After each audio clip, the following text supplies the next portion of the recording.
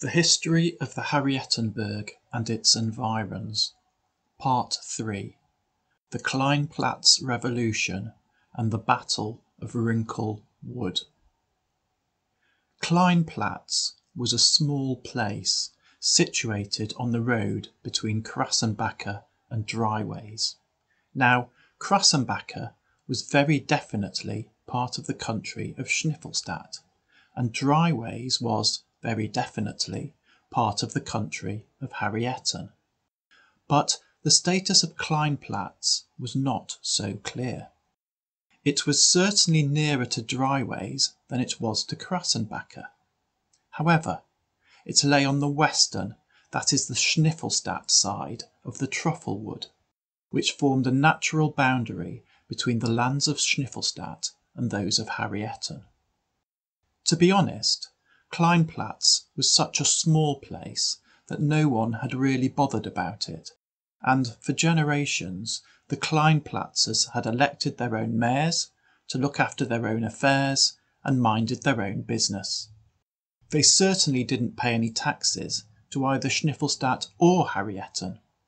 However, about a century previously, Schniffelstadt had set up a customs post at Kleinplatz, charging taxes on goods coming into or out of Schniffelstadt territory by this route. As these taxes were not charged on goods produced by or consumed by the citizens of Kleinplatz, the people of Kleinplatz had always been indifferent to the existence of this customs post, except for the landlord of the customs building, who was very glad of the rent. Shortly after the promotion of Baron Spankowitz to Grand Marshal of Harrieten, a certain Jacob Radek arrived in Kleinplatz. Herr Radek claimed to have been born in Kleinplatz, although no one seemed to remember him.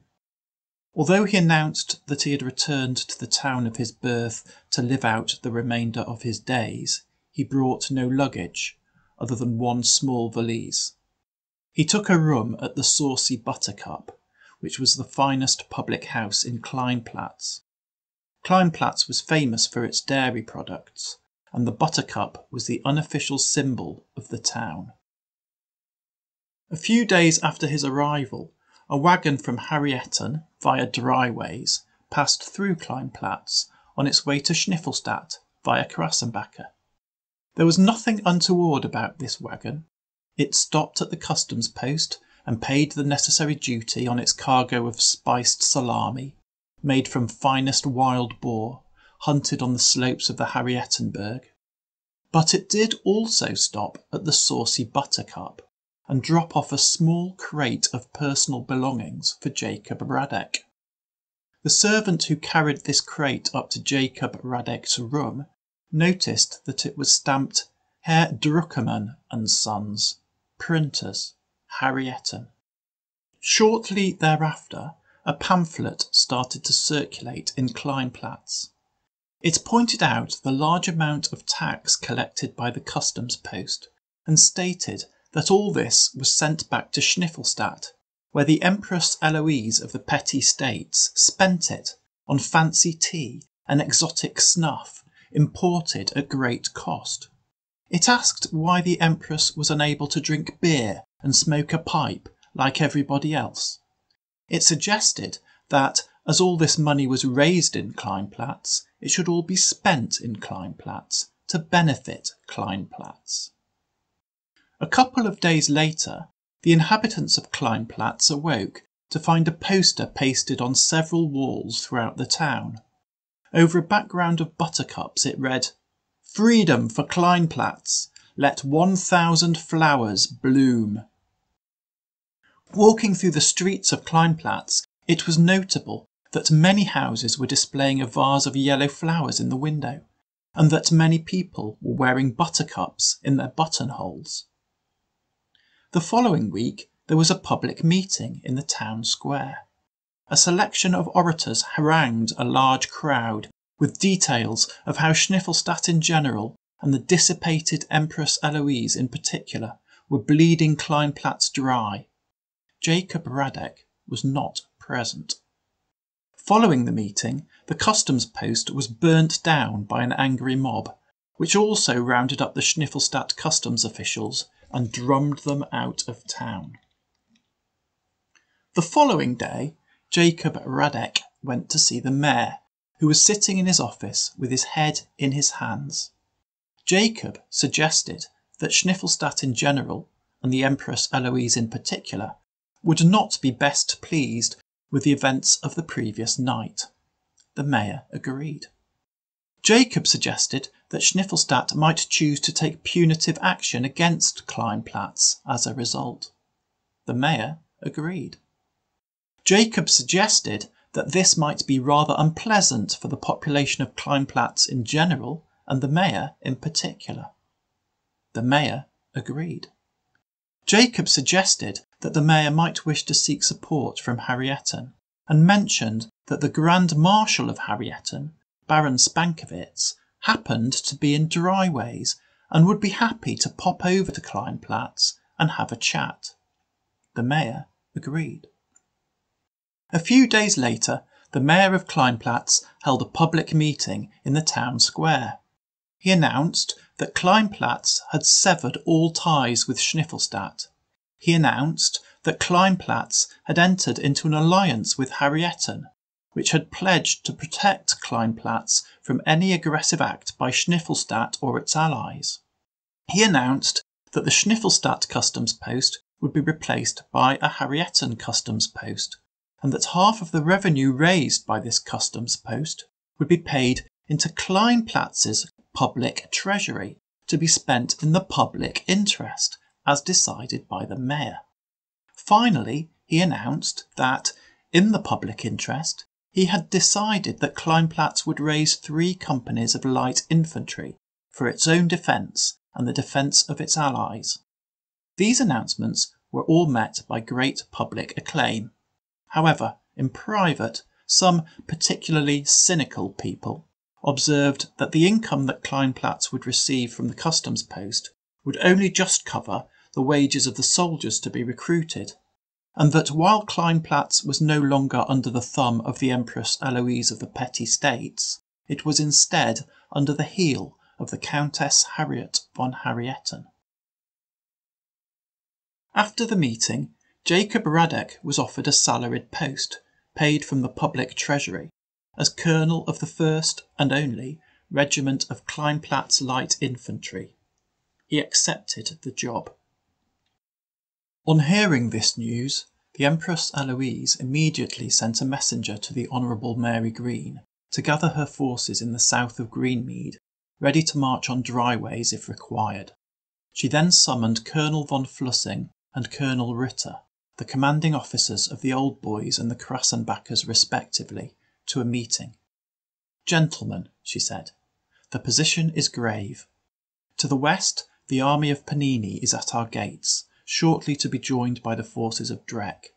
In the east, Kleinplatz has revolted and joined forces with Harrietten. The immediate threat is the armies of Panini and Dreck. We will not be in a position to fight them until the Fancy Boys and the troops of Negroni join us. I have therefore invited King Leonardo to a peace conference, so we can keep him talking for a few days. In the meantime, you will identify a position on the road to Schniffelstadt that we can defend if needs be. Once we have dealt with Panini and Dreck, we will turn our attention to Kleinplatz." She turned to Colonel Ritter. "As a girl," she said, "my father told me many tales of the glorious Krassenbachers and their countless victories. Under your command, the Krassenbachers have been defeated by some mustachioed men in pink and a straggling band of irregular troops hiding in a hedge. I expect more from my cavalry. Do not disappoint me again." Following his victory at the Battle of Tripod Farm, King Leonardo ignored the advice of both Viscount Colonel Bellapasta and Colonel Melanzani to immediately march into Schniffelstadt and impose terms. He knew that Schniffelstadt had more forces than he had faced, and that they would fight hard in defence of the city. He therefore preferred to wait for Earl Ulrich and his men. 2 days after the battle, the Earl arrived, as did an invitation from the Empress Eloise to attend a peace conference. The peace conference took place under a flag of truce in an ornate marquee a mile or two from Tripod Farm, down the road towards Schniffelstadt. The Empress Eloise opened the proceedings. "Gentlemen," she said, "I am Eloise von Schniffelstadt, Empress of the petty states of Greenmead, Kleinplatz and Negroni, and Countess von Schniffelstadt." "We know who you are, woman," snapped Earl Ulrich the Angry. "Get on with it. What terms do you propose for your surrender?" "Without provocation, you and your armies have wantonly and violently attacked the fair lands of Schniffelstadt," continued the Empress. "In violation of all the accepted rules of war, you have committed the atrocity of firing cannon at my troops as if they were ships." "We were sorely provoked," shouted Earl Ulrich. "Thanks to your unjust and punitive taxes, my subjects have suffered frost-bitten ears all winter." "On a technical point," interjected King Leonardo, "as I understand the rules of war, it is legitimate to try to eliminate an enemy army by any means possible. To this purpose, I do not believe the use of cannon is unreasonable. I have only used artillery against military targets and not against civilians.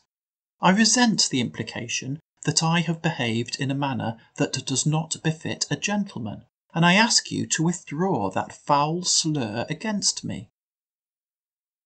"I did not wish to insult you," said the Empress Eloise.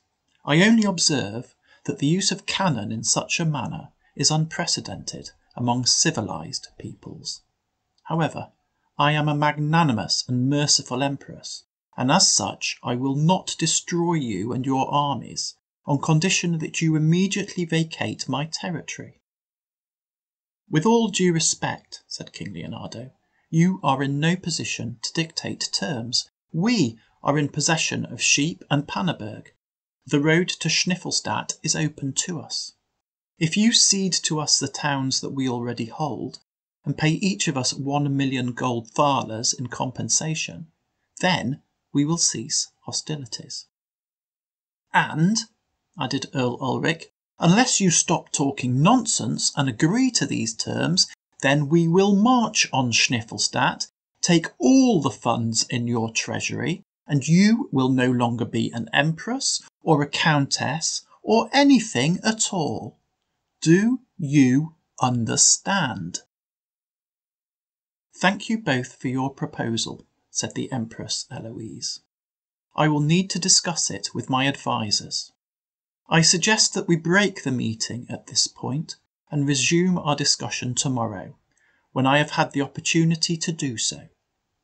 "Very well," spat Earl Ulrich. "You have until tomorrow to accept our terms." The following day, the meeting reconvened. "Good morning, gentlemen," said the Empress Eloise. "I am Eloise von Schniffelstadt, Empress of the petty states of Greenmead, Kleinplatz and Negroni, and Countess von Schniffelstadt." "As indeed you were yesterday," observed Earl Ulrich testily.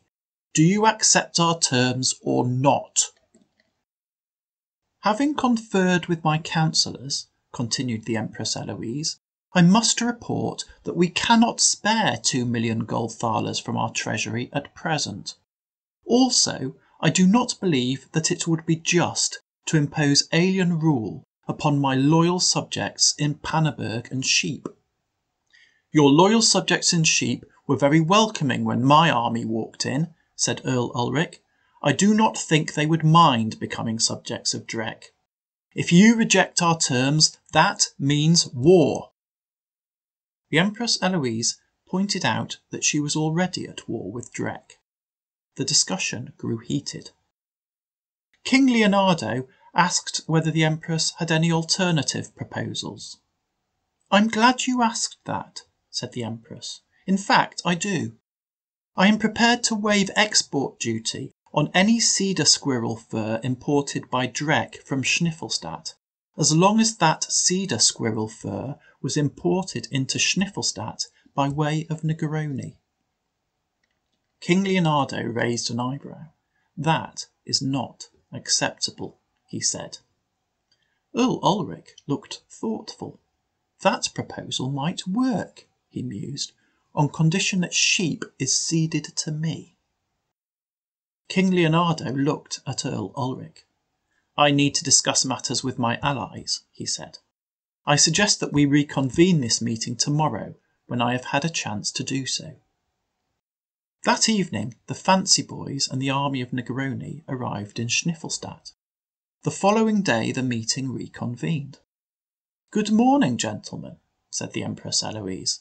"I am Eloise von Schniffelstadt, Empress of the petty states of Greenmead, Kleinplatz and Negroni, and Countess von Schniffelstadt." "We know," said both King Leonardo and Earl Ulrich in unison. "Well then," the Empress Eloise said, "know that these discussions end here. All offers are off the table. Withdraw from my realm or face the consequences." And she walked out of the conference. The following morning, the combined armies of Panini and Dreck marched south-east along the road to Schniffelstadt. A few miles outside Schniffelstadt, on the left hand of the road, stood Finger Farm, so called as it was located at the tip of Finger Ridge, which is a low ridge running down to the road from the north-east. Beyond Finger Farm, the road turned sharply left to go around Wrinkle Ridge, another low ridge but running up from the southwest. On the top of Wrinkle Ridge stands Wrinkle Farm. The road then bends right to pass between the tip of Wrinkle Ridge and Wrinkle Wood, which is on the left of the road, before heading onward to Schniffelstadt. This was the landscape where Colonel von Flussing and Colonel Ritter had decided battle would be joined. The Empress Eloise placed her fancy boys on Wrinkle Ridge, along a hedgerow in front of Wrinkle Farm. The Negroni Grenadiers formed a line running from Wrinkle Ridge across the road to Wrinkle Wood. Further back along the road, those old boys who had survived the cannon barrage at Tripod Farm were placed in reserve, along with Captain Schweif's 4th Squadron of Krassenbachers, still at full strength. The other 3 squadrons of Krassenbachers had all been mauled at Tripod Farm and were very much under strength. On the right flank, atop Finger Ridge, were stationed the 1st and 2nd Squadrons under Captain Apfelschimmel and Captain Schecker respectively. Atop Wrinkle Ridge, to the left of the fancy boys, was placed the 3rd Squadron of Krassenbachers, still under the command of Captain Krupper, who had survived unscathed both the bullets of the Panini King's skirmishers and the swords of the Panini Royal Horse Regiment. Colonel Ritter had informed his captains that the honour of the Krassenbacher Regiment was at stake in this battle. Their job was to eliminate the enemy cavalry and to prevent King Leonardo's cannon from coming into action. The Empress Eloise did not approve of and was not familiar with the use of light infantry. She ordered Captain Ponzi's Purple Mountain Bersaglieri to take an advanced position at Finger Farm, with the object of disrupting the enemy advance prior to the main engagement. King Leonardo XIII marched his Royal Grenadiers along the road, followed by the 1st and only battery of the King's artillery. Behind followed Earl Ulrich, Lieutenant Colonel Ragnar and the Earl's own regiment. In front and to the right marched columns of Dreckensbach Jägerkorps, with the King's skirmishers in column to the left. Each flank was covered by a squadron of the Royal Horse Regiment. Observing the purple uniforms of Ponzi's Purple Mountain Bersaglieri lurking behind the hedge around Finger Farm, King Leonardo ordered the King's skirmishers to deploy into line to screen the troops moving up the road. He also ordered his cavalry to ride forward, to cover his flanks against the squadrons of Krassenbachers he could see on the hills on either side. Earl Ulrich was less circumspect. He turned to Lieutenant Colonel Ragnar. "Do those ridiculous purple excuses for light infantry think we can't see them?" he asked. "The Dreckenbach Jägerkorps will teach them how to do things properly."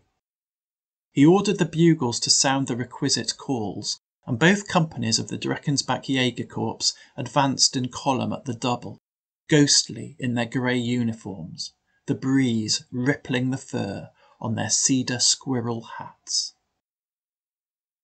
From the top of Finger Ridge, the 1st and 2nd Squadrons of Krassenbachers saw the 2nd Squadron of the Royal Horse Regiment advancing towards them. Captain Apfelschimmel trotted over to Captain Schecker. "Is that the mob which did Krupper's lot over?" he asked. "No," said Captain Schecker. "That was the 1st Squadron." "What a pity," sighed Captain Apfelschimmel. "Still, I suppose we had better kill them anyway." The 1st and 2nd Squadrons of Krassenbachers trotted down the hill. The 1st Squadron of the Royal Horse Regiment charged to meet them, but the Krassenbachers' blood was up. To a Krassenbacher, the honour of the regiment was everything, and that honour had been questioned. Many of King Leonardo's men were rapidly impaled on cold Schniffelstadt steel, and the remainder fled the field. Meanwhile, the 2nd Company of the Dreckenbach Jägerkorps formed into line and started firing through the hedge into Ponzi's Purple Mountain Bersaglieri. While the Bersaglieri were distracted by this, the 1st Company of the Dreckenbach Jägerkorps, still in column, charged into the field and into their left flank. Captain Ponzi weighed up his options. He was outnumbered and had no support. He decided to run away. Meanwhile, on King Leonardo's right, the 1st Squadron of the Royal Horse Regiment advanced towards Captain Krupper's 3rd Squadron of Krassenbachers. Eager to avenge the events at Tripod Farm, Captain Krupper did what he did best and ordered his men to charge. The resulting cavalry melee was prolonged. At first, the impetus of Captain Krupper's charge looked as though it would sweep away his adversaries, but the Royal Horse rallied. They outnumbered the Krassenbachers and slowly started to gain the upper hand. Colonel Ritter observed the proceedings from the top of Wrinkle Ridge, where he stood beside the Empress Eloise. "My Empress," he inquired, "please can you spare me for a while? I believe my subordinate may require assistance." The Empress Eloise nodded her consent, and Colonel Ritter galloped down the hill to where the 4th Squadron was waiting in reserve. Ordering Captain Schweif and his men to follow him, he then galloped back over the hill to the assistance of Captain Krupper. He was too late. As he topped Wrinkle Ridge, he saw the last remnants of the 3rd Squadron surrounded by a sea of thrusting sword blades. Then the sea rolled in and submerged the Krassenbachers. For one moment the waters rolled back, and Captain Krupper could be seen, alone and blood-stained, fighting like a madman. But then he disappeared, cut down by his enemies. The 3rd Squadron of Krassenbachers had been eliminated from the battle as a fighting force. The 1st Squadron of the Royal Horse Regiment did not enjoy their victory for long. Colonel Ritter and the 4th Squadron of Krassenbachers came sweeping down the hill, a rolling thunder of hooves and horseflesh and steel, and destroyed them. On the other flank, King Leonardo had ordered the king's skirmishers to wheel and push forward to screen the left flank of the army as it continued to advance. Undeterred by this, the 1st and 2nd Squadrons of Krassenbachers simply rode around the king's skirmishers and advanced toward the road. Seeing King Leonardo's artillery in front of him, Captain Schecker sensed an opportunity and ordered his men to charge. Crown Prince Leonardo saw him coming and ordered his battery forward at the double, veering off the road to the right to take shelter behind the Royal Grenadiers. At the same time, Lieutenant Colonel Ragnar ordered the Earl's own regiment forward to close up to the Royal Grenadiers, to fix bayonets and to left turn. Confronted by the resulting line of steady, green-coated infantry, Captain Schecker turned away, and he and Captain Apfelschimmel led their respective squadrons back toward Finger Ridge. As the Krassenbackers fell back, the armies of Panini and Drek continued to advance. Both companies of the Dreckenbach Jägerkorps advanced across the fields of Finger Farm, and the line infantry and artillery marched along the road beside those fields. Meanwhile, the King's skirmishers advanced toward Finger Ridge. It was now Colonel Ritter's turn to see an opportunity to attack the first battery of King Leonardo's artillery. The 4th Squadron of Krassenbackers started to move forward. Sensing the danger, Colonel Viscount Bellapasta ordered the Royal Grenadiers to right turn and form a line behind which the artillery could shelter. But Colonel Ritter was not a man to be balked. He led his men in a disordered gallop around the Royal Grenadiers.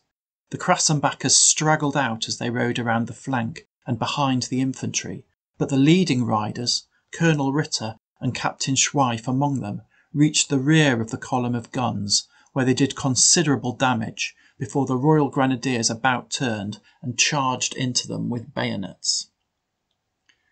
I have heard it said that Colonel Ritter and Captain Schweif were so preoccupied attempting to spike one of the guns, which was not a task with which they were familiar, that they did not notice that they were surrounded by Royal Grenadiers brandishing bayonets until Viscount Colonel Bellapasta cleared his throat and suggested that they might wish to desist and hand their swords to him.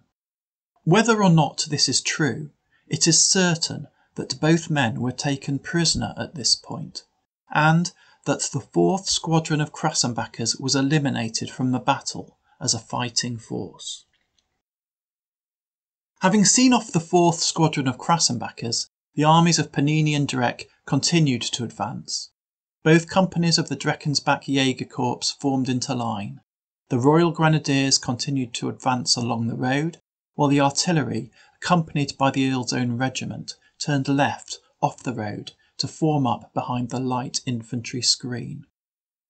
On top of Finger Ridge, Captain Schecker grew restless and galloped the 2nd Squadron of Krassenbackers across the face of the leading company of the Dreckenbach Jägerkorps to take up a position on the other flank. The 1st Squadron of Krassenbackers held their position on Finger Ridge. As the enemy forces advanced beneath him, Captain Apfelschimmel realised that he had an opportunity to charge obliquely into their rear and, in particular, to charge what was left of the King's artillery. He raised his sword.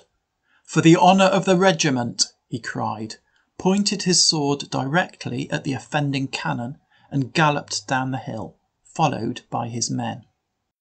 As the cavalry approached the cannon, a company of the Earl's own regiment stepped forward, levelled their guns, and fired. The fire was accurate and destructive. Captain Apfelschimmel was shot in the head and fell dead from his horse.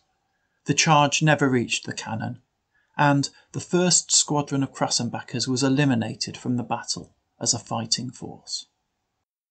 The Dreckenbach Jägerkorps continued to advance, each company forming a skirmish line, one firing on the Fancy Boys and one on the Negroni Grenadiers. Both the Fancy Boys and the Negroni Grenadiers fired back. Meanwhile, the Royal Grenadiers formed into line behind the screen provided by the Dreckenbach Jägerkorps, and the Crown Prince Leonardo led the King's artillery up to the foot of Finger Ridge and ordered it to unlimber its cannon. The Dreckenbach Jägerkorps started to break up and fall back under the weight of fire from the Fancy Boys and the Negroni Grenadiers. Lieutenant Colonel Ragnar turned to Earl Ulrich and asked if the Earl's own regiment should advance. Earl Ulrich expressed an opinion that it was the turn of the Pennini infantry to do some fighting, and ordered the Earl's Own Regiment to deploy in a line behind the Royal Grenadiers, where they could provide support if needed. Crown Prince Leonardo peered through the gun smoke, waiting for the Dreckenbach Jägerkorps to get out of the way so he could get a clear shot at the Negroni Grenadiers. Seeing that the Krassenbachers had vacated Finger Ridge, Captain Gelato ordered the King's skirmishers to occupy it. On the opposite flank, Captain Schecker observed the cannon coming into action and, in a final desperate fling of the dice, ordered the second squadron of Krassenbachers to charge right between the lines of the Royal Grenadiers and the Earl's Own Regiment into the first battery of the King's artillery. He achieved complete surprise. The Krassenbachers galloped past the entire length of the Earl's Own Regiment at a distance of a few yards, without a single shot being fired at them, and crashed into the artillery, slaughtering the cannon crews, dismounting the guns and rendering them inoperable. The Crown Prince Leonardo took shelter under a limber. Earl Ulrich turned to Lieutenant Colonel Ragnar. "So much for the King's artillery," he said. "These Krassenbachers are stupid, but they are brave. Finish them." Lieutenant Colonel Ragnar gave the orders. The left flank company of the Earl's Own Regiment fixed bayonets, levelled their muskets, fired a volley, and charged, and the second squadron of Krassenbachers was eliminated from the battle as a fighting force. The Crown Prince Leonardo emerged from under his limber and stepped over the dead body of Captain Schecker. Captain Schecker's horse had been shot and fallen, and he had been bayoneted as he struggled to his feet. Seeing the Dreckenbach Jägerkorps falling back in front of him, Colonel Laderstock ordered the Fancy Boys to advance after them. The Fancy Boys pushed through the hedge that had been sheltering them. Seeing this, the Dreckenbach Jägerkorps fell further back, through the ranks of the Royal Grenadiers, but a parting shot fired as they did so shattered Colonel Laderstock's shoulder and put him out of action. Leaderless, the Fancy Boys wavered. Sensing their opportunity, the Royal Grenadiers stepped forward and discharged a volley of fire into the Fancy Boys, mauling them badly. Observing this from Wrinkle Ridge, the Empress Eloise rode down the hill and into the thick of the firefight, rallying the Fancy Boys and urging them to continued efforts. But despite her encouragement, the Fancy Boys were having the worst of it. On the other side of the battlefield, Captain Gelato saw an opportunity to get behind the Negroni Grenadiers and ordered the King's skirmishers to march down from Finger Ridge into Wrinkle Wood. Observing this, Colonel von Flussing ordered the Old Boys to advance up the road to provide support to the Negroni Grenadiers if required. The Fancy Boys fought bravely, but they were doomed.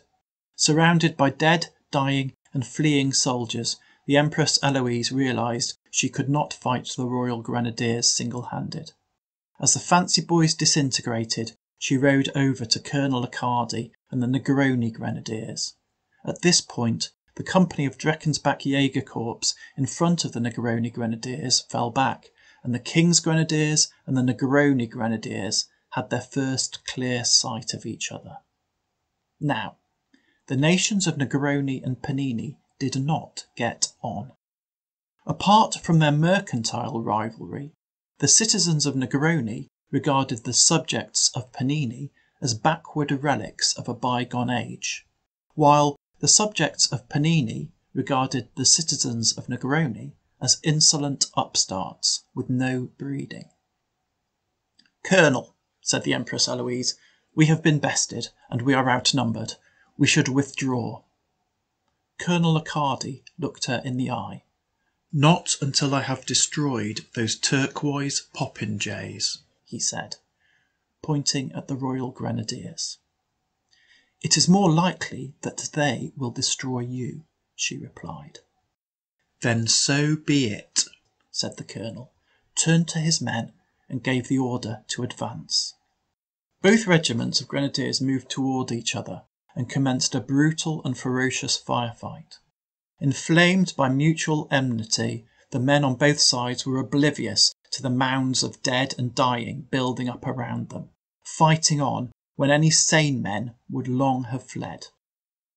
The battle was won by Captain Gelato, who emerged with the king's skirmishers from Wrinkle Wood to the rear of the Negroni Grenadiers. With bullets now coming at them from both directions, the Negroni Grenadiers fought on, but their numbers were being eroded at a faster rate than those of the Royal Grenadiers. Colonel von Flussing provided a moment of respite. He ordered the old boys to advance toward the king's skirmishers, who retreated back into the wood, where the ordered ranks of the old boys could not follow. He then marched his men up to the Negroni Grenadiers, where he saluted the Empress Eloise and said, "My Empress, the battle is lost. We should leave. Now." At this point, a bullet passed through the Empress' imperial bonnet, severely disarranging it. "Yes," said the Empress, "I think you are right." And with that, the Empress Eloise, Colonel von Flussing and the old boys withdrew along the road to Schniffelstadt. As they marched past Wrinklewood, the king's skirmishers re-emerged and recommenced their fire upon the rear of the Negroni Grenadiers. The end was near now. No quarter was asked for, and none was offered. Thus ended the stand of the Negroni Grenadiers. Thus ended the Battle of Wrinklewood, and thus ended the Cedar Squirrel War.